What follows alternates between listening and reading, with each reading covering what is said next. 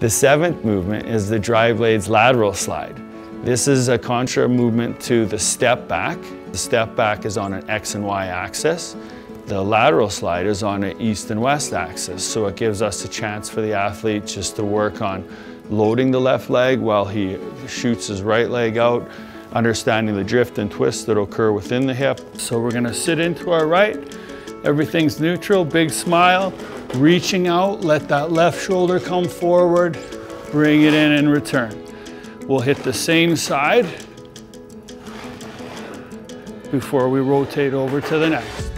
Keeping that toe in is very important to unlocking the hip. Definitely a good lead movement before you start using a weighted slider. Make sure you get the range of motion and proprioception out of this one. Today we're in a studio, a little bit of a concrete.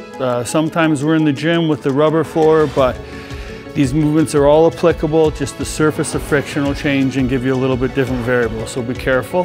It can happen anywhere. Really important when you're working on your stride, even though it's harder to keep your chin up. Don't wait to start practicing that skill.